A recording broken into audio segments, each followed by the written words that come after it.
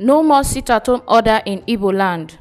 The indigenous people of Biafra, IPOB, on Saturday began the distribution of flyers and posters across the southeast to notify residents of cancellation of the sit-at-home exercise in the region.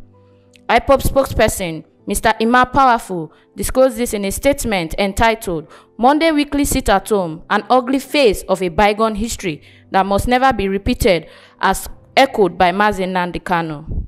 According to him, the instruction to distribute the flyers by hand and paste posters to that effect was authorized by the detained IPOB leader, Nnamdi Kanu. Powerful statement warned that any person or persons talking about sit-at-home in Igbo land again remained an enemy of the people and will be dealt with accordingly. Glory Olozulu, reporting from Wisdom Yard Television.